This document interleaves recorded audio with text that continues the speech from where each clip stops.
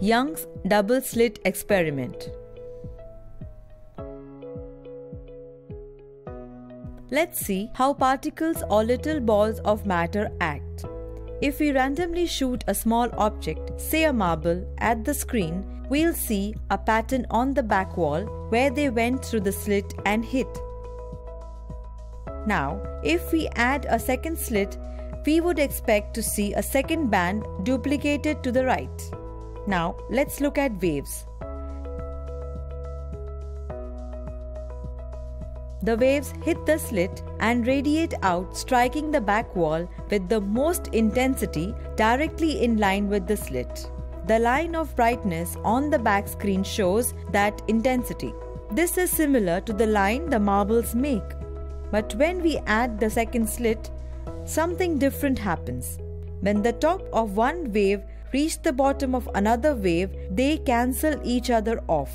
So now, there is interference pattern on the back wall. Places where the two top slits are the highest intensity, the bright line, and where they cancel, there is nothing.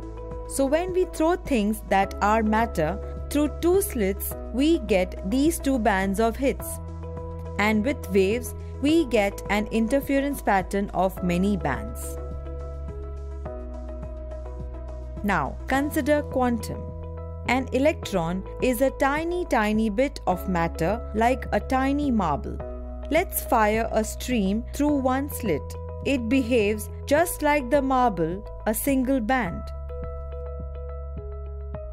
So, if we shoot these tiny particles through two slits, we should get, like the marbles, two bands. But we get an interference pattern.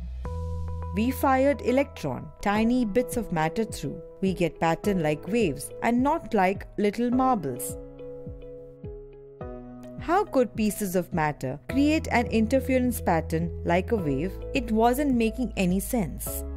The physicists thought maybe those little balls are bouncing off each other and creating that pattern. So they decide to shoot electron through, one at a time. There is no way they could interfere with each other. But after an hour of this, the same interference pattern just seems to emerge. The conclusion is inescapable. The single electron leaves as a particle, becomes a wave of potentials, goes through both slits, and interferes with itself to hit the wall like a particle. But mathematically, it's even stranger.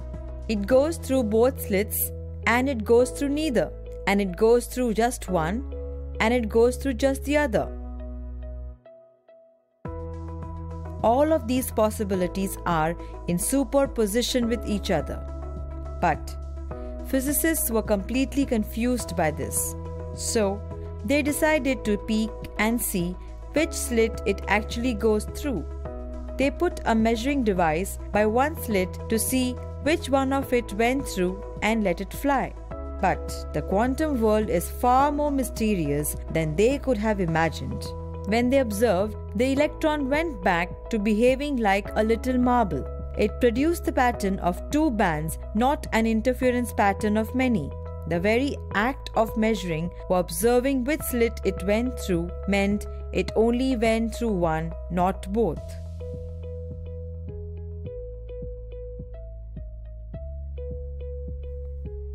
This led to many questions. What is matter? Marbles or waves? And waves of what?